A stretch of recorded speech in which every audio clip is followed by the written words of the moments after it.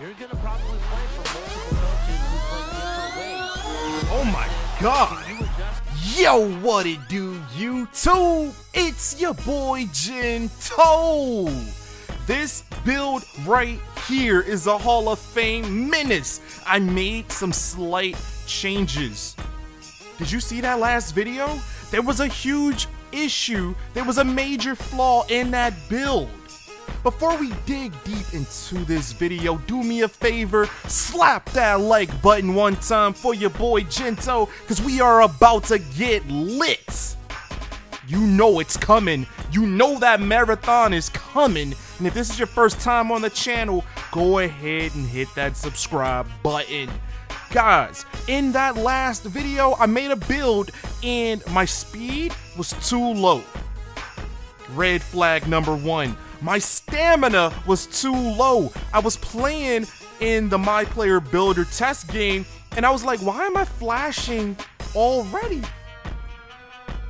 It just didn't work for me. I was moving too slow and I was getting gas too slow. No thank you. So I went back and made some changes to my build, ladies and gentlemen. I think I'm ready for MyCAREER mode.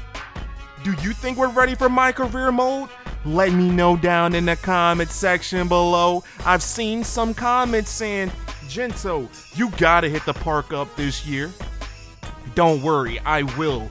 One thing about this build that I did change, I said, you know what? I don't want to make a build like the, what is it called?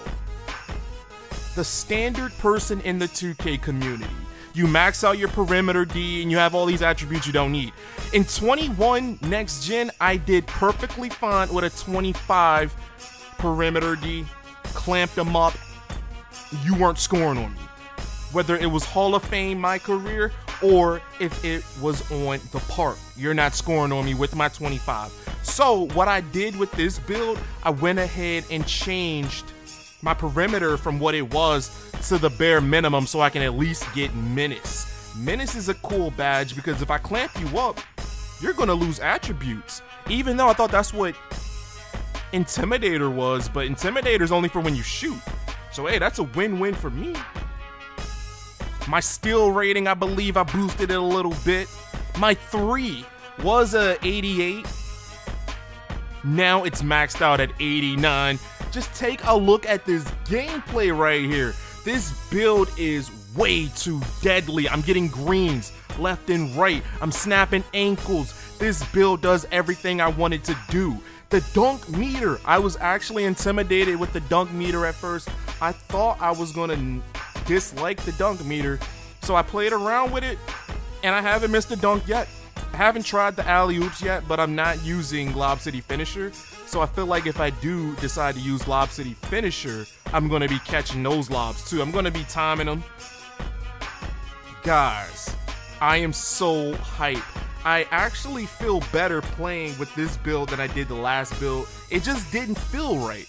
I was gonna wait until the iOS store had the face scan so I can get the legit official series started, but I don't think I'm gonna wait. If you guys are ready for some MyCAREER gameplay, go ahead and let me know. And don't forget to hit that subscribe button because you are not gonna want to miss out. It's about to get extra lit over here.